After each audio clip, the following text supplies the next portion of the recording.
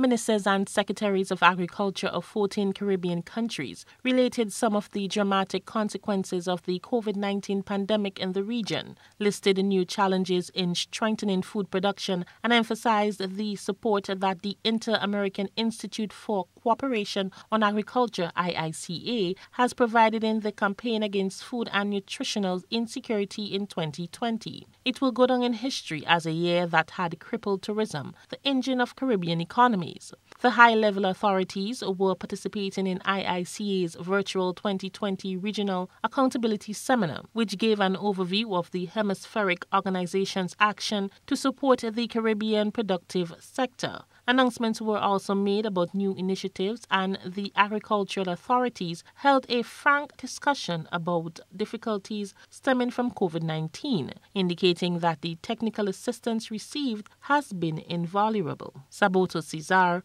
Minister of Agriculture of St. Vincent and the Grenadines, said he hopes that the various islands do not adopt an individualistic approach, but instead discuss collaborations that will allow them all to advance as a region. The IICA Director General Manuel Otoro spoke of the commitments of the hemispheric organization with respect to the countries of the Caribbean, vowing to continue supporting the advancement of the local rural sector. He mentioned aspects such as maintaining the infrastructure of the 14 offices, providing adequate human and financial resources to implement the strategies deployed in the Caribbean, including a special fund to support the region. He promised that the regional body would continue supporting proposals and securing external funding to address agricultural and rural development issues. Otoro also stressed the importance of supporting the post-COVID-19 renewal and positioning of the agriculture and rural sector of the Caribbean. The pandemic has had a tangible effect on the economy of the Caribbean.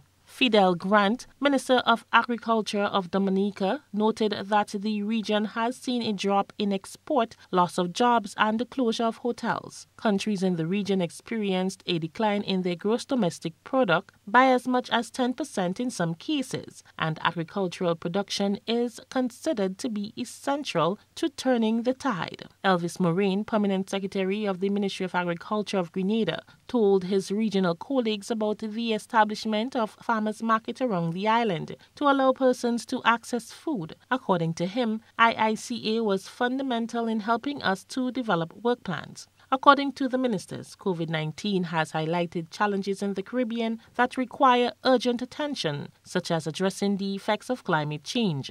In closing, Otoro remarked that, and I quote, "We have designated the Caribbean as a priority region, given its vulnerability to climate change. We are introducing more and more actions in keeping with our strategies and priorities for the region." For GBN News, I am Rena Pear reporting.